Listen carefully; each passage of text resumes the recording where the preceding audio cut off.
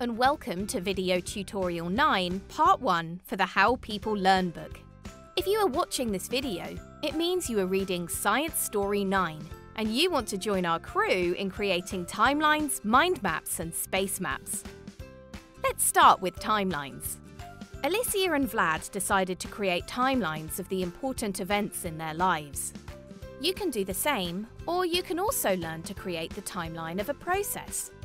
Making pancakes, for example, or sandwiches, or brushing your teeth.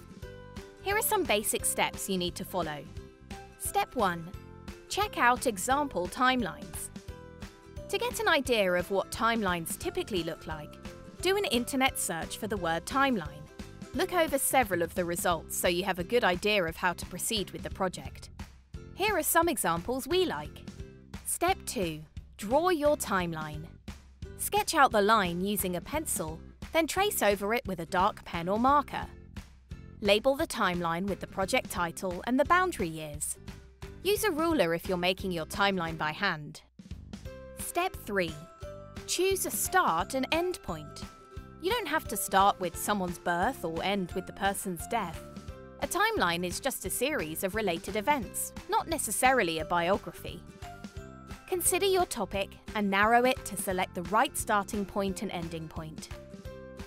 Step 4. Decide how you will present your events. There are many ways to display your events. You will need to create an entry for each event, and they will all need to fit on the timeline. If you're doing this by hand, write out all the events on a separate sheet of paper before adding them to the timeline so you can figure out how much space each entry will take. Step 5. Put the most important dates on the timeline.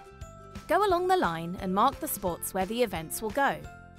Draw a line that is perpendicular to your main timeline to show the years in which the events occurred. Next, write down a short description of each one. Organise the dates sequentially. The events need to be on the timeline in chronological order, not in order of importance or interest. Step 6. Give your project a title. Choose an engaging title that tells the viewer what your timeline is about. For example, don't title your project NASA.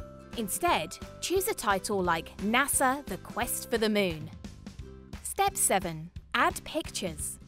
You can add visual interest to your timeline with some pictures to go along with the events you're including.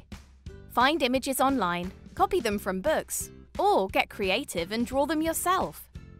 Share your timeline with Olympia and the HPL project team via the social media pages. Enjoy learning and impact beyond the book.